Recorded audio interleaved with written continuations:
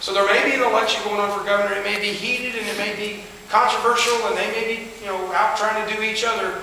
That's fine.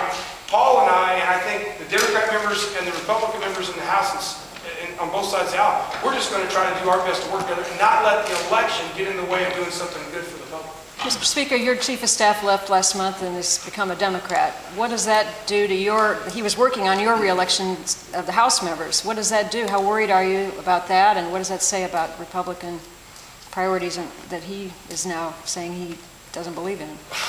Well, I think it says more about him than it does about us.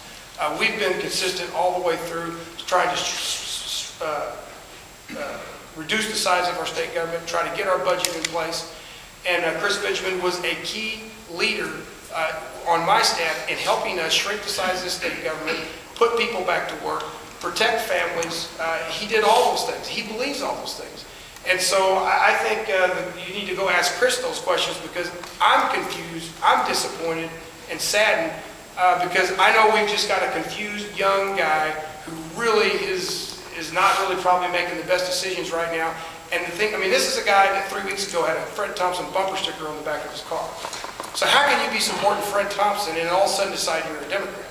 I don't know how you do that. I can't answer those questions for Chris. You'd have to ask him those questions. All I know is the things that we believe in and we've been fighting for since Chris has been on our team are the same today as they were then. And I don't think he just switched overnight. So what happened? Did it come as a shock to you? A huge shock, yeah.